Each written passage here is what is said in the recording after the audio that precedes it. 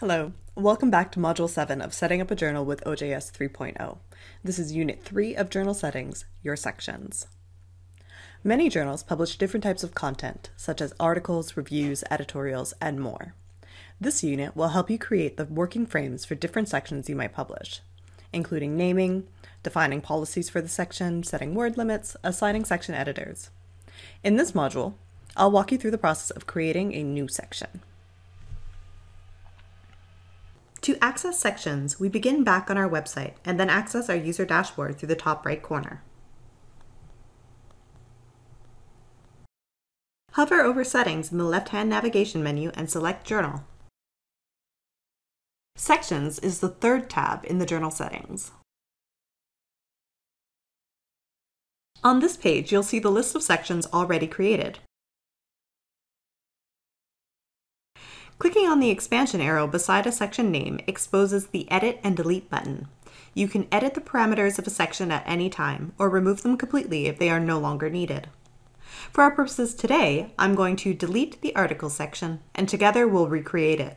To delete, hit Delete, and then Confirm. If you hit Delete by accident, you can hit Cancel. Let's create a section by clicking on the link in the right corner of the box. This brings up a pop-up form. The required information is the section name and abbreviation. The title for the section we are creating is Articles.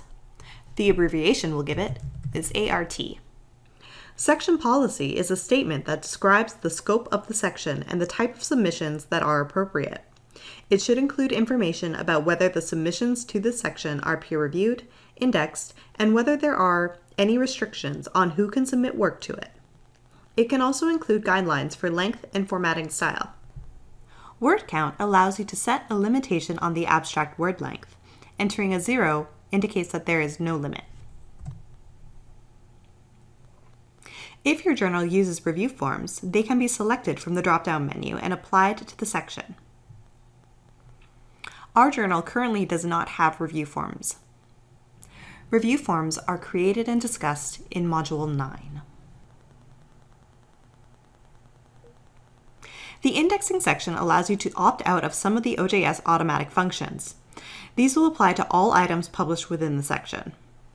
If your journal is not using peer review on this section, which would be the case for sections such as editorials or book reviews, be sure to check this box. The Identify Items box allows you to apply descriptive keywords to your section, which helps with search engine indexing. Finally, in this last section, you can assign section editors. Section editors will oversee this specific section and shepherd submissions from the section to publication. To assign an editor, click on Add Item. The drop-down menu will populate with all user accounts that have section editor roles enabled for their accounts.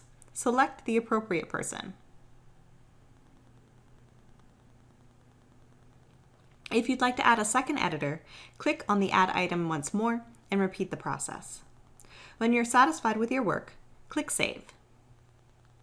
Lastly, the order of your sections on this page will be reflected in the table of contents of your published journal. To change the order, click on the Order link.